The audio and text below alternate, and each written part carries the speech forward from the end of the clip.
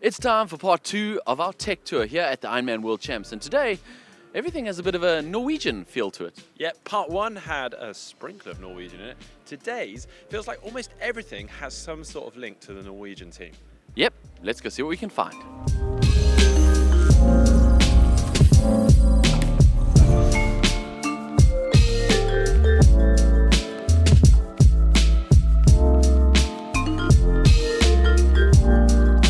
All right, we've got some brand new wheels from Parkours here. This is part of their Think Wider Aero range. We've got a 68-75 behind me here. This is the Chrono wheel set. We've got the Chrono Max, which is 83mm depth, and then of course the disc. Unfortunately, we won't see people riding this in Kona, but I will get onto that very shortly. What's quite interesting about these wheels, obviously the name gives it away, Think Wider Aero, they are incredibly wide. So we've got 32mm width on the front here and 30.5 on the rear, and also a difference in the profile of the wheels. And the reason that they've done that is that by using some fancy devices like this is a ultrasonic anemometer. It will go on the through axle here, essentially what you get on the top of masts on yachts, and it basically measures the direction the wind flows coming in at, the yaw angles, and what they found is that there's a significant difference in the yaw angle at the front of the bike compared to the rear. In fact, it's narrower at the rear. So they've actually gone back to almost that traditional V-shaped rim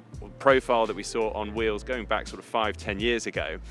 And that's obviously an incredibly fast profile, but on the front, where that yaw angle might be slightly more increased, they've gone for that slightly more curved profile, and with that, the wider rim width, which just makes that a little bit more stable. So we see that coming across also into the 83, and then the disc wheel. Now they've brought this out here actually to do a little bit more testing with, and essentially try and prove that a disc wheel should be allowed at Kona, and in fact could improve your handling and stability on a course like Kona, even in the gusts that you experience out on the Queen K. Now they're doing this with, again, that ultrasonic anemometer, but also this little accelerometer. Go on the handlebars here, and basically measure the amount of movement in the handlebars, and their aim, and they're pretty confident in this, it will show that you're incredibly stable on disc wheel.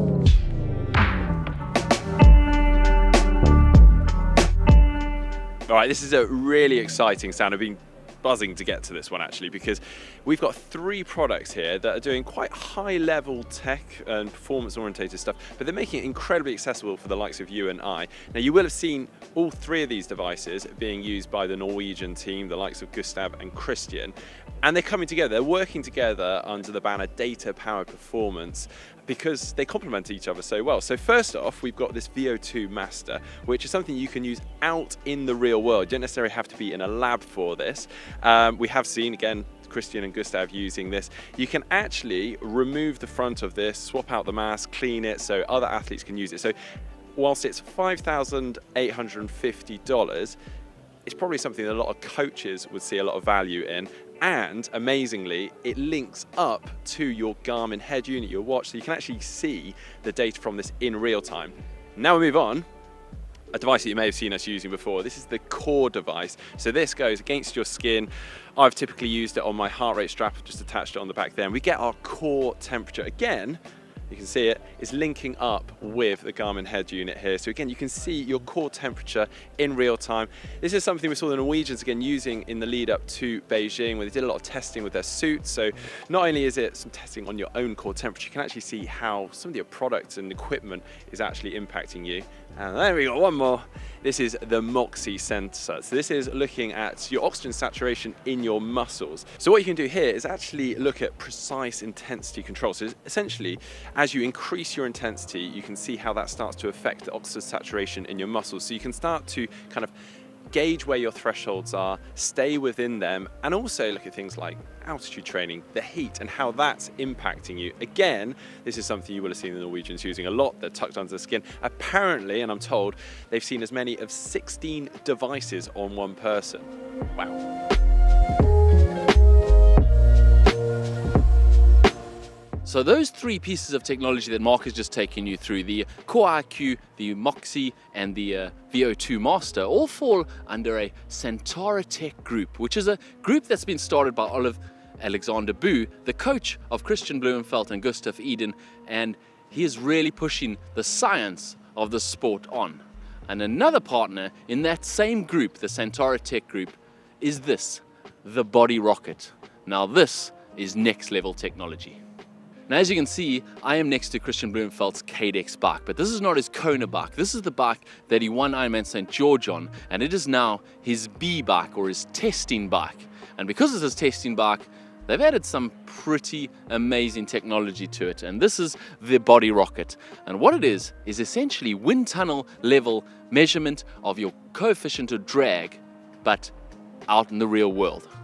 They're bringing wind tunnels onto your bike out in the real world. Now, we're probably all familiar with pitot tube type coefficient of drag measurement systems. They're pretty standard these days. You see them quite regularly, people using them to measure their CDA while they're out on the road. But they don't really take into account your body position. What they do is take into account the entire drag of the system. And what this system, the Body Rocket system, aims to do is remove the drag of the bike so that you're only measuring your own body position. Because, as they say, your drag when you're at a 10-degree yaw is not going to be the same drag of your body when you're at a 0-degree yaw, when the wind is coming straight head on. And you need to know when you're at the most optimized aero position. And enter the Body Rocket. Let me show you what this system consists of. Essentially, the system takes apart the bike, and all the contact points are separated from the bike by sensors that can measure your weight and your lateral forces. So these are the sensors for your saddle. You can see it's mounted here under the saddle. There's another one mounted essentially under the stem or under the aero bars, and that's going to measure your weight and lateral forces on there. And then the same, you would have a pedal. We don't actually have them here. As I say, these are in early development stage, and the pedals are not yet fit for, fit for camera. The designer was telling us that we're embarrassed to show them to me just yet. They're not very refined, but they are coming. So essentially what will happen, by measuring the forces at all of these points, you're separating the bike and the wheels from your body.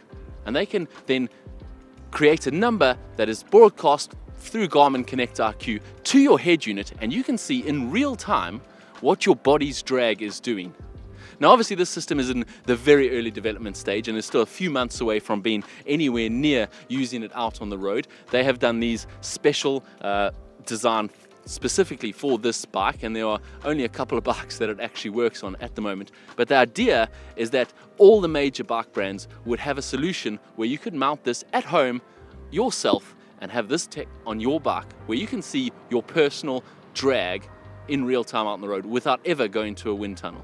Now, as I say, this design is very much still in its infancy. It's very much in the prototype stage. For example, the pitot tube design you see on here will definitely just be a prototype. It will be much refined. They're still refining the pedals. This is the brain, where the brain will mount, and that'll also be refined in future. But I do think this is the kind of tech that's pushing the limits of what is possible out there on bikes. And with groups like the Centauri Tech group pushing the boundaries forward, we're going to see more and more tech innovations such as this one on these super bikes that the best in the world are riding.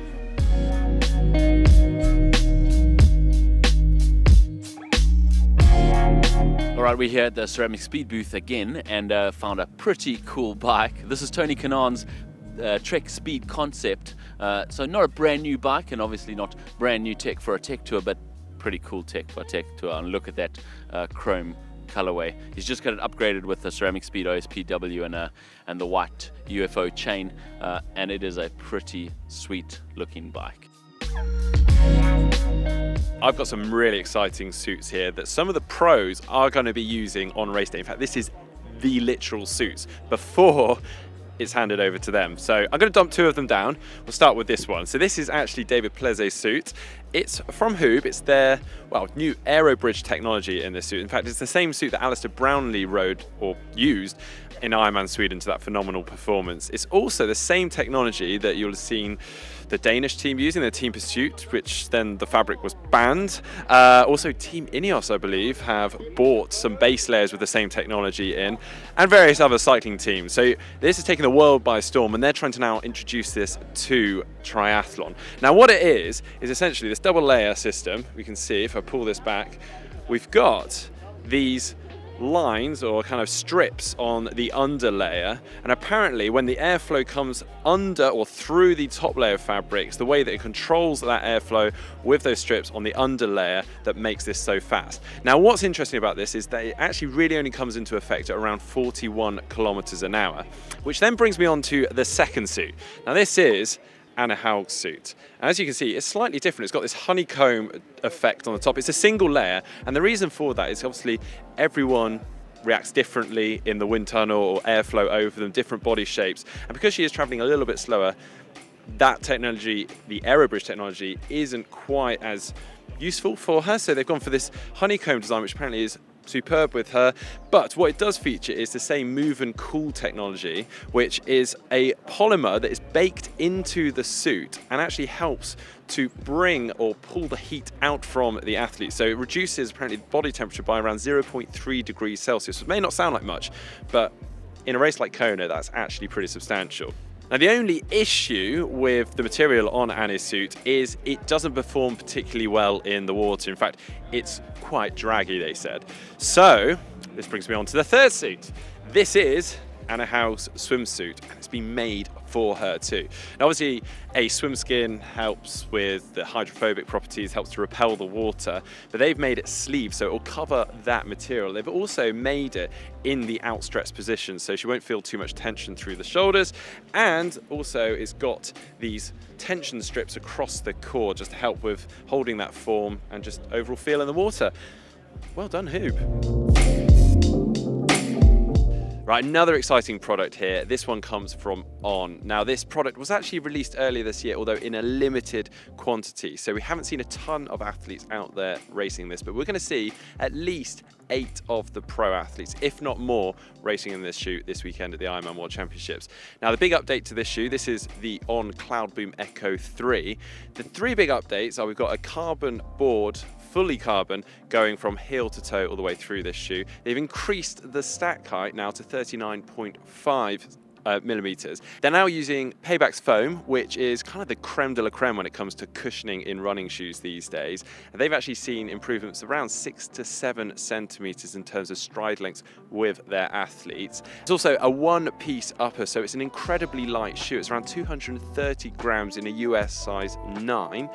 And we've got some small details which On are very good at. They've got slight silicone on the laces, so it just grips that a little bit better, and also on the inside on the insole of the shoe, so it just helps you keep that grip inside the shoe.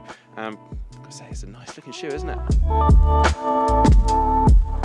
Okay, this is a really neat bit of tech. In fact, I'm wearing it. This comes from Flow Bio. It's called the Flow Patch. It's a non-invasive bio-wearable sensor that tracks your total fluid loss, sweat rate, and sodium concentration, all in real time. Now, I'm actually currently wearing a prototype model, but you will be able to get a full mass-produced, finished product very, very soon. Now, how this works is it simply stores all the information and data in real time from your session, syncs that with your workout session files. Currently it's just from Garmin, but there will be other platforms in the very near future. And it basically takes that time frame that you're doing the workout and gives you the information, your total fluid loss, sweat rate, sodium concentration for that session afterwards. Now, that currently is all accessible through the app. You'll be able to analyze session to session, but because it is storing it all in real time, there is scope for it in the very near future to be showing that in real time on your head unit, your watch. This isn't currently something the Norwegians are using, but something tells me they probably will be soon. And in case you're wondering, this is actually a rechargeable device. You can take the top off, recharge that. That's the bit that kind of has the brain in it, and then the underneath part is a stick-on patch.